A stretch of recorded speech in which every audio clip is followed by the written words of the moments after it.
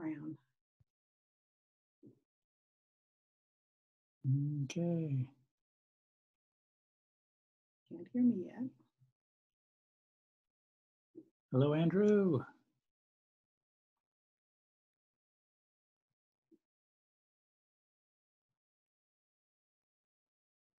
There's Brittany. Jesse has entered the waiting room. Hi.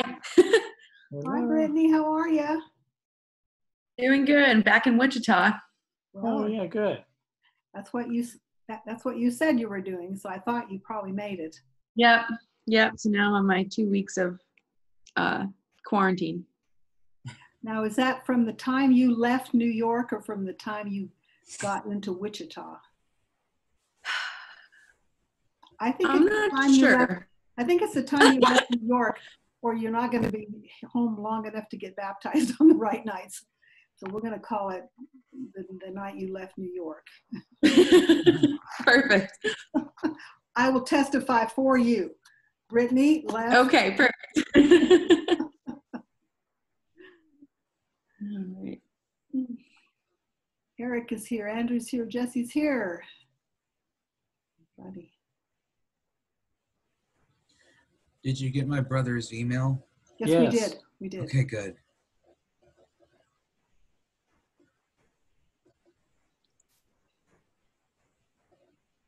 All right, here. Everybody has 5 seconds to get on. Give everybody a minute or two more. You know, we're going to do this all perfectly next week when it's the last one. We will have made it perfect at that time. You mean the attendance or just the timing? No, Our broadcast. The technology stuff is like, I think somebody trying to get to us here. we're okay. My internet connection is unstable. No, it's not. It's perfectly fine. Yeah, that's a bunch of baloney. Yeah. It's baloney. Okay. It's strong signal.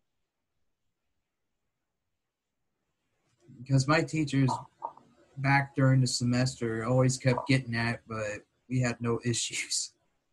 Yeah. Yeah, so. All right. Our grandsons were here today, and our internet connection was strong enough for them to play video games for 7 straight hours. So they might have used it up. I don't know. I don't know what playing video games does to the internet connection. They were using it. Just depends on how many routers you got. Well, they figured out the closer they get, the stronger the signal. Andrew Hippisley is here, and 2 more people are waiting in the waiting room. Hello, Andrew. Both Andrews. And Amy's here. Hi, Hello, Amy. Amy. There we go. I haven't seen you for months. All righty. Let's see here. I'll start now and get going. Let's get moving. Yes. Okay. Okie Well, maybe not. dokie. There we go. Jesus is the light of the world. The light no darkness can extinguish.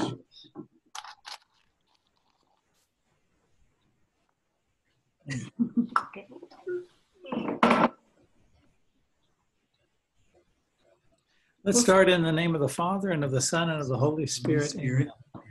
Our Father, who art in heaven, hallowed be thy name. Thy kingdom come, thy will be done, on earth as it is in heaven. Give us this day our daily bread, and forgive us our trespasses, as we forgive those who trespass against us. And lead us not into temptation, but deliver us from evil. Amen. Amen. The Father, Son, Holy Spirit. Amen. It's our family prayer. And we're getting ready to join the family officially here. So we're going to say that family prayer. I'm first. Okay. Go. Okay. Wanted to mention that the final decision has been made as to when everything will take place.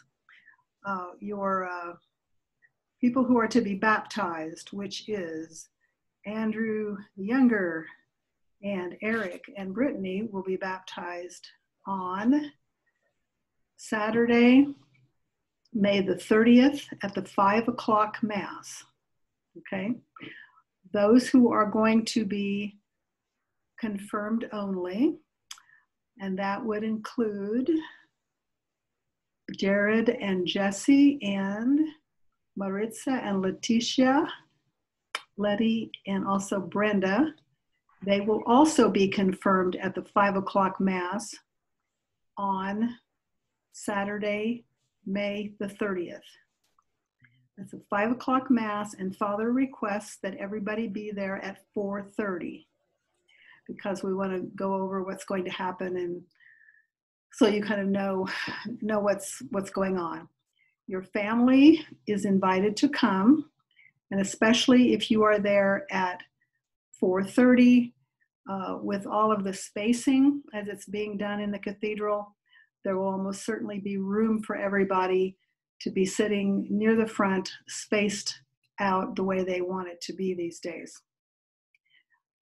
You need to make sure your sponsor is there, okay? Some sponsors have been, and there's David. Hey, David.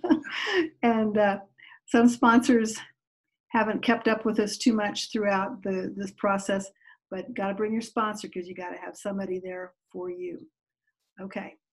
And now those who are making a profession of faith, which includes Andrew Hippisley and Amanda Perez and Jeremiah Taylor and, oh, shoot, there's a couple more.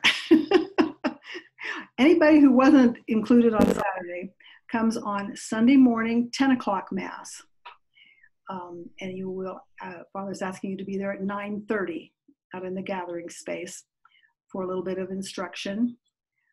You'll be making a profession of faith and be confirmed and receive your first Eucharist at that Mass. So, is everybody clear on when they're supposed to be there? We will send out a written document Yeah. that will help you remember. I'll email everybody. At this point, can I just ask, at this point, from what I understand, we're supposed to be there at 4:30 on Saturday, May 30th, and those who need to be baptized, everything will be done? Yes. Yes, if you are, Okay.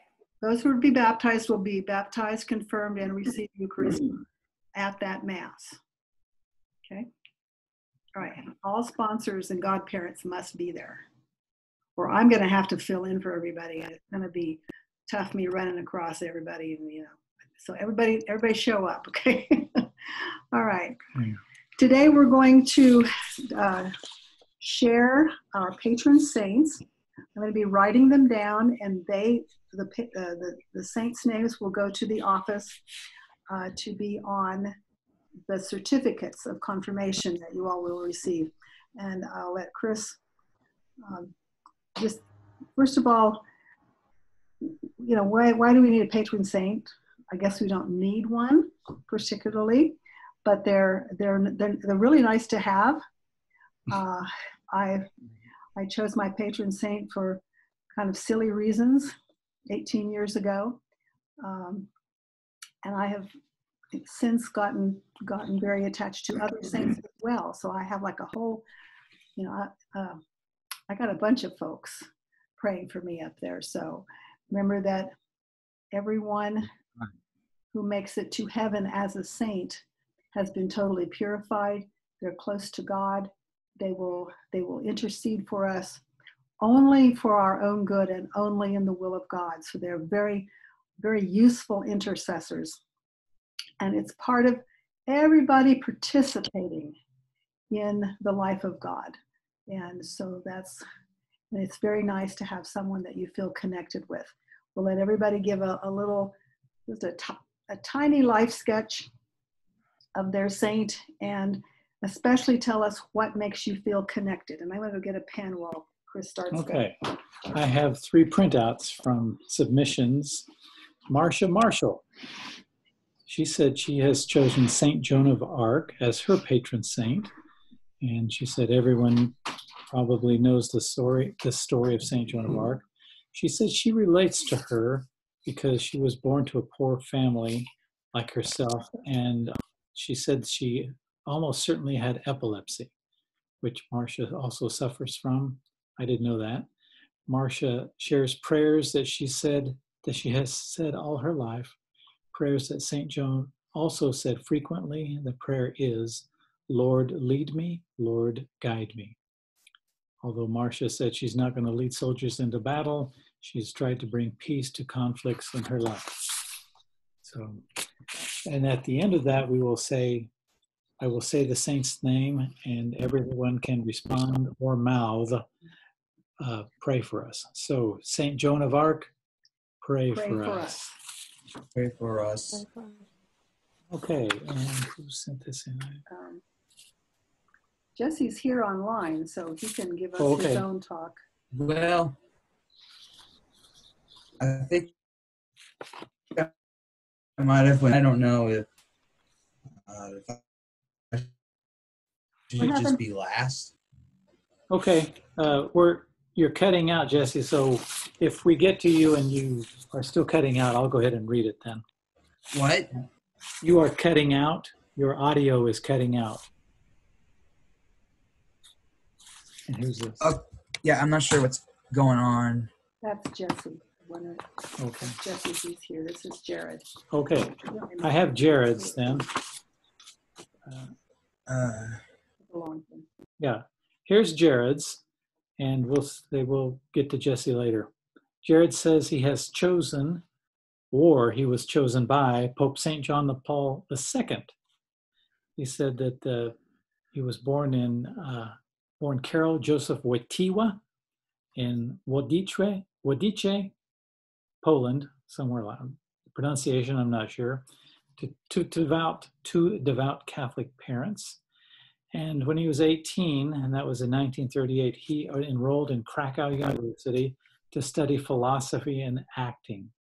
By then, though, he had already lost his mother and both of his siblings. And those losses really affected him greatly and drove him further into his faith. And of course, we understand that in 1939, the Nazis invaded Poland, and they attempted to destroy every aspect of the Catholic culture there. It forced the young Wojtyła to practice and celebrate Mass in secret away from the Nazis, which was extremely dangerous. Many priests ended up in the internment camps and the death camps because of that. And also during World War II, he lost his father, so he was almost alone. He quickly rose through the Catholic hierarchy, and in 1978, he was elected Pope at the age of 58, which is really kind of young. And he was the first non-Italian Pope since the 16th century, and his reign would last 27 years. Upon his death, it was interesting because there were so many young people, who had only known one Pope their entire life.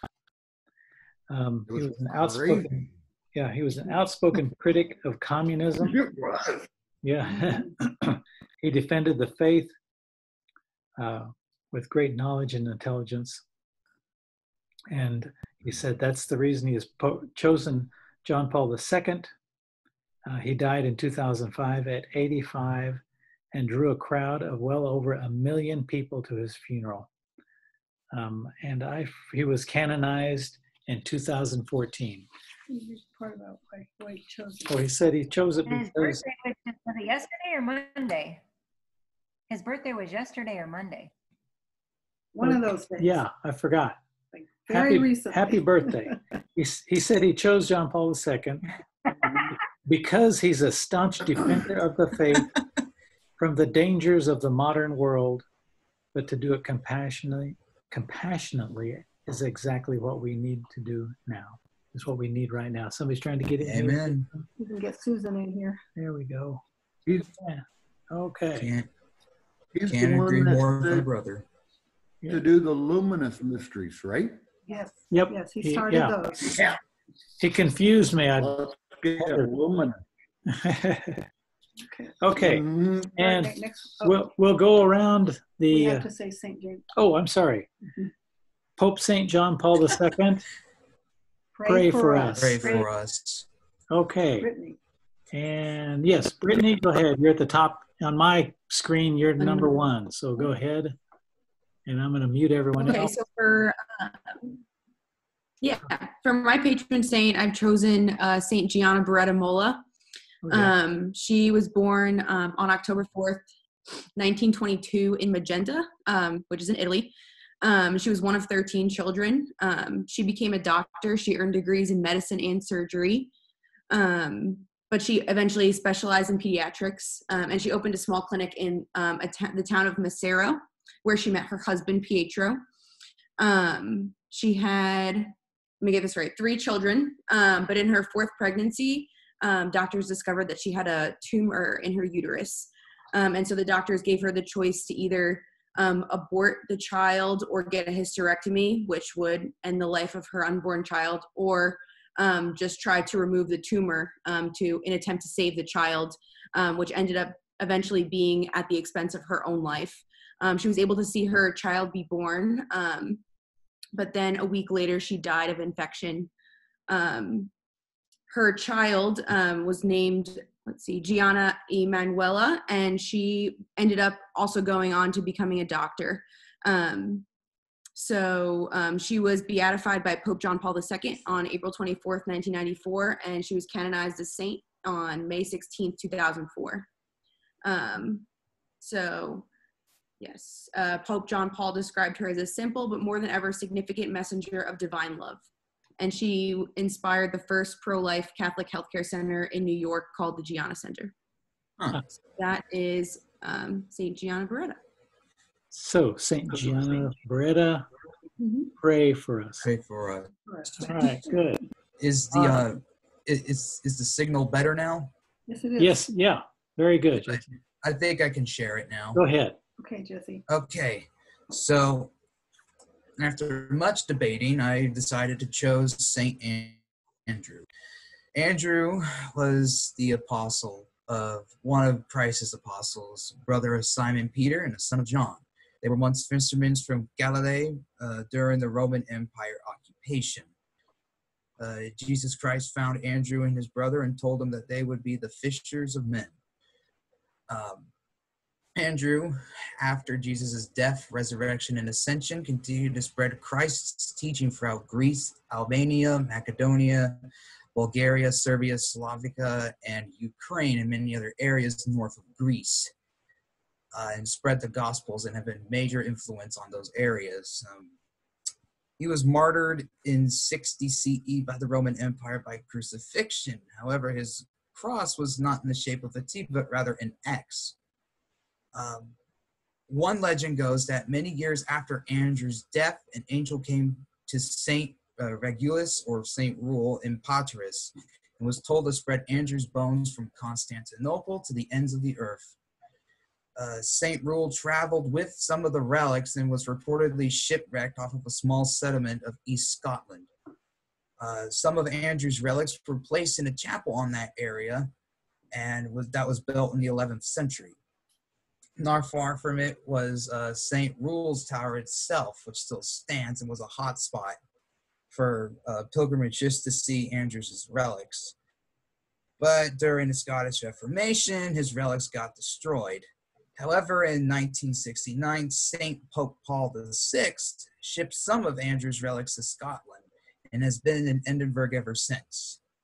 The reason why I chose Andrew is because of my Scottish heritage and ancestry. I have pride in my people and pride in my ancestors' homeland. Even in my last name, Anderson means son of Andrew. Okay. Many people outside of Scotland think the country means bar fights, drinking, kills, haggis, and Braveheart. But when I think of Scotland, I think of my clan and the saint that is part of Scottish identity today. Also, he was a patron saint of fishing, and I like fishing. There you go. So St. Andrew, Pray for Pray for us. us. very good. All right, we're going to What's that? We're going to go to Gordon. Eric. I'm sorry, Eric. All we Eric? see on the line is Gordon. Oh, we see Gordon. Eric Gordon. There we go. Are you in?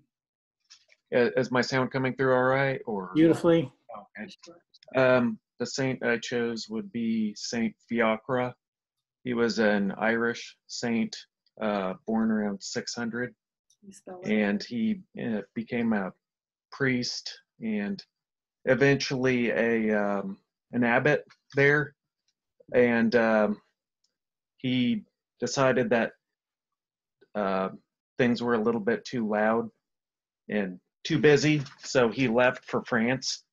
And he actually got some land there, a small amount of land in a woodland, and set up a hostel and received visitors.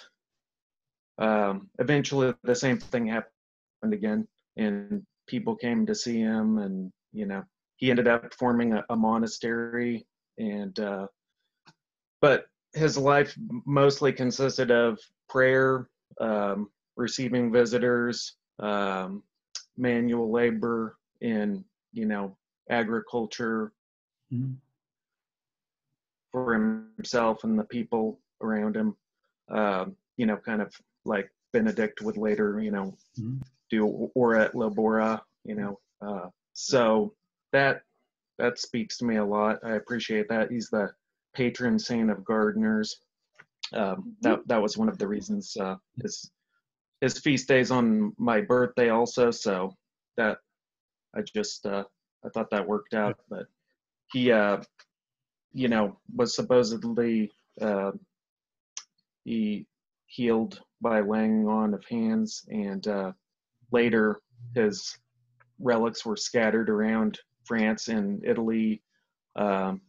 So a lot of them are still, around today. A lot of oratories and chapels were named after him in France. And that's my saying. Give us his name again. Fiacre. It's Gaelic, Fiacre. Yes. Okay. Thank you. So Saint Fiacre. Fiacre. Pray for us. Pray for Very us. good. Thank you, Eric. And let's go over to Andrew. Well, Oops. oh, Go can ahead. you hear me? Yeah, my saint is one of the newest saints. He was made a saint in October, and he is Saint John Henry Newman. Okay. He was born in 1801. He was a staunch Anglican, like I used to be. Well, still am, I suppose, technically, until May the 31st. He is one of probably the most famous converts to Catholicism from the Protestant faith.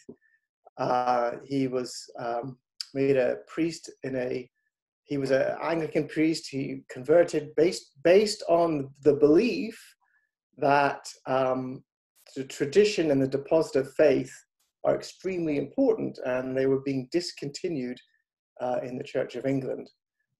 So he was a real believer in that tradition carrying on. And then he ended up being made a priest and then a cardinal, and he had the most beautiful writings. And he was one of the most beautiful and eloquent defenders of the Catholic faith.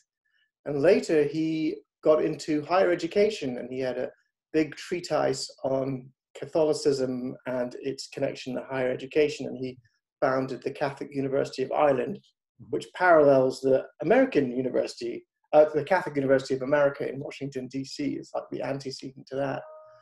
And so, yeah, I feel that both as an Anglican who became a Catholic and someone who's into higher ed in a big way, I can relate to him. And of course, I hope he relates to me if I pray hard enough. Wonderful. Go ahead and say the name. John Henry Newman. Is it Saint John Henry Newman? Yes. We don't use cardinal anymore. So Saint John Henry Newman, Pray for us. Thank you, Andrew. Maritza, are you with us? Oops, hang on here. I have actually chosen the Virgin Mary. Okay, yes. Okay, I just wanted to make sure because I know that, I mean, everybody really knows who the Virgin Mary is. I guess I'll give my reasoning on why I chose her. The main reason why I chose her is because she teaches us to be humble. One of the main things that is said about her is that the Virgin Mary is nothing, but really she's everything. So she teaches us that even, I mean, no matter what we have in life, we always have to be humble. And I mean, we're nothing without God. Beautiful. So that's all I have. okay, that's all right. So Mother, Blessed Virgin Mary, pray for us. All righty. And then who came? Yeah, Andrew. Okay. Andrew Wilkinson. Andrew, did you want to share your saint? Can you hear me? Yeah. Go ahead. Can you hear me? Yes. Yes, we can. For my patron saint, I chose Saint Cyprian of Antioch because we have similar past dealing with the occult and witchcraft and his conversion to it after his encounter with Saint Justina. So that's interesting. That's about all. I don't exactly have an essay for it, but okay. And what's the name? Cyprian of Saint Cyprian of Antioch. Okay. Of Antioch. Can you spell that last word? A-N-T-I-O-C-H.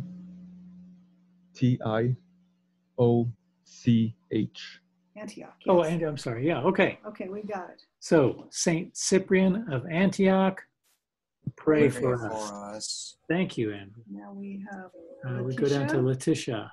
Letty. How are you, Letty? Oops. I'm good. How about you guys? Can you guys hear me?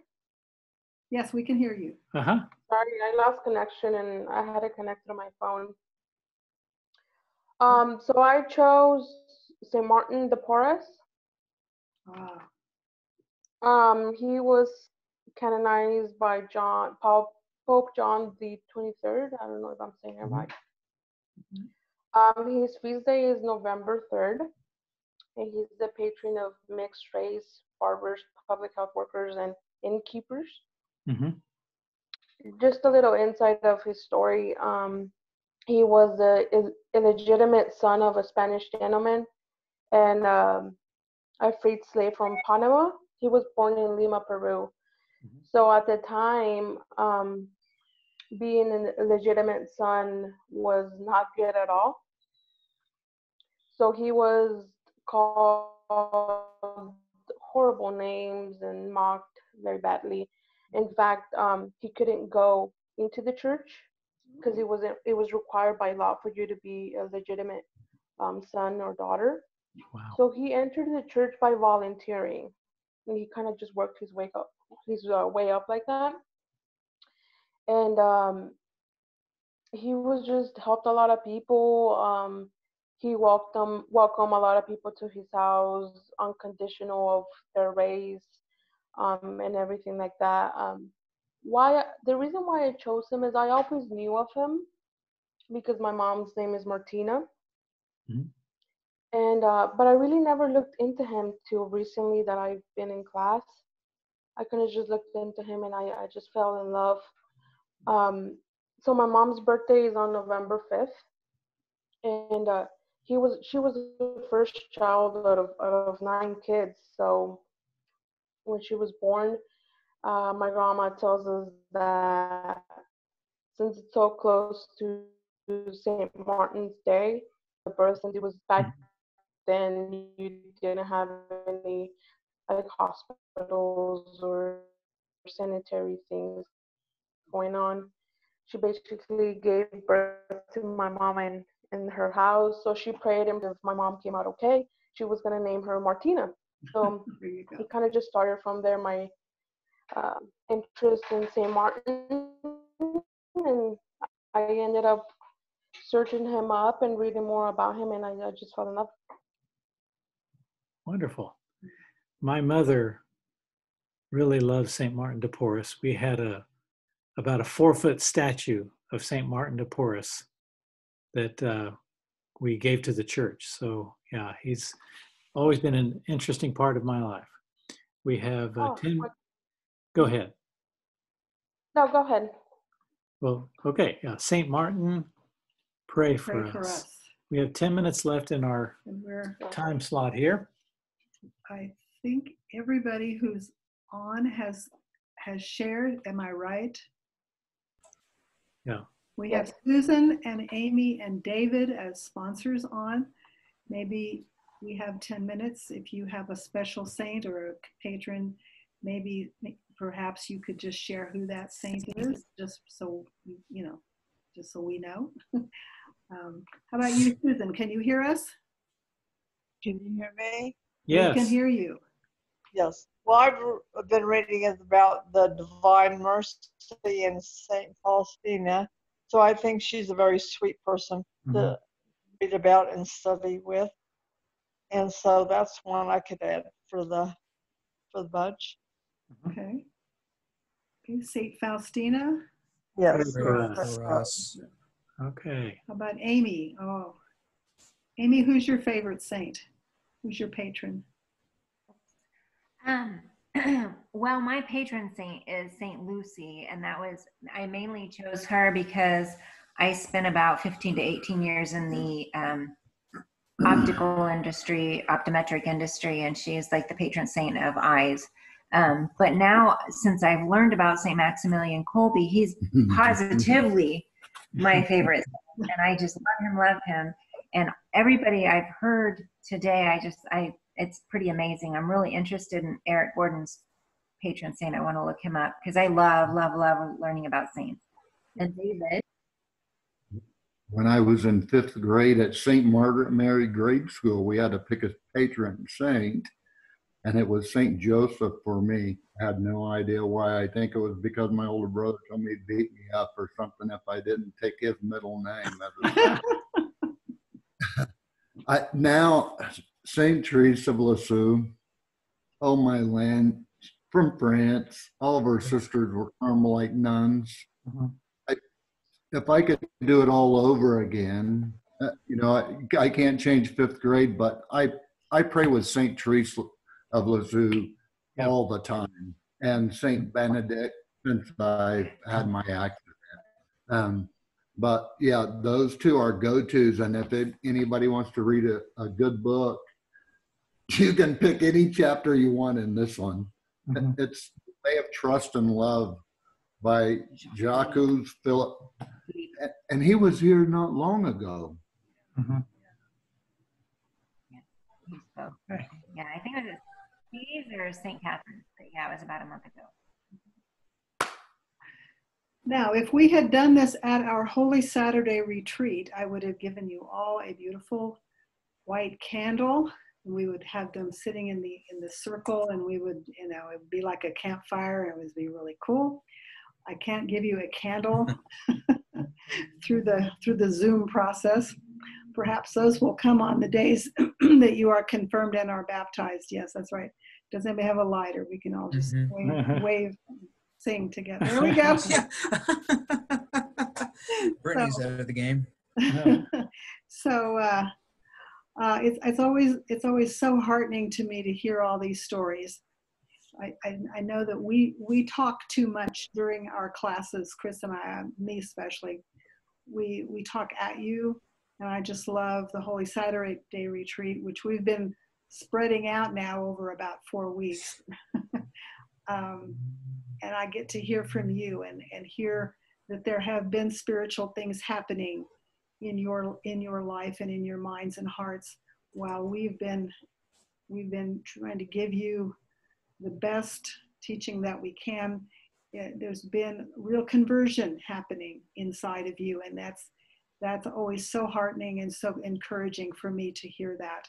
And so Next week we will have a Zoom class, but it will be, you know, more of a meditative kind of class. We're going to, you know, we're going to talk about baptism, confirmation, which everybody will receive, and the first Eucharist. Everybody gets that too. So we're going to have a kind of a meditative class. It's as important as anything, hopefully, to get your minds and hearts prepared in a final way for receiving the sacraments just a couple of days after next Wednesday. So try to make it here. And it's been a lot of fun this evening. And I'm so happy that when I get to see faces, because that'll be cool on the 30th and the 31st. I'll actually see you people. It'll be great. It'll be great. All right. Any last words? Give us a closing prayer. Yeah, it's been wonderful, really, to hear all your saints. And just remember that they have a capital S in front of their name, but we too are intended to have a small s in front of our names. And that's the reason we're here together. And that's the reason we're here trying to get into the church, get fully into the church with all of you, so that we can be together forever, for eternity. Mm-hmm. So let's pray. Let's pray a Hail Mary.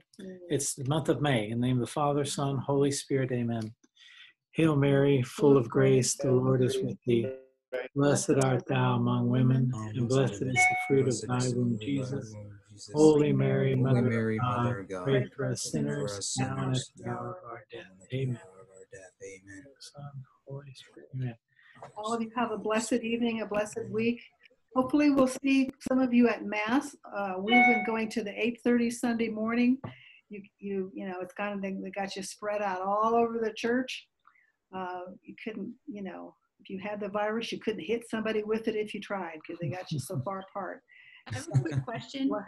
Will either of the masses, will the Saturday, May 30th Mass be live streamed, or is it just the Sunday Masses? I don't think so. Yeah, I don't think it will. Okay. I was just wondering. We should try to make that happen. I'll see what we can do. Maybe we can. Because you could have your family in New York maybe watch it. I mean, yeah, I was just wondering if it was going to be anyway. It doesn't need to be like anything that's like specially requested. I just was curious. That makes a lot of sense to do that. We'll see what we can do. Let me okay, see. thank you. Can do it. All right. Was there someone else who had a question? David said he was going to ask if Jesse with Wham could do it, but I'll ask the priest too and see if we can live stream it. Right. Okay, let's try to do that. Okay. Good. A couple of the priests can operate the TriCaster, so we'll see what we can do. All righty. God bless you all. Good night. Have a good evening. Bye. Bye. Signing off. Bye-bye. God bless.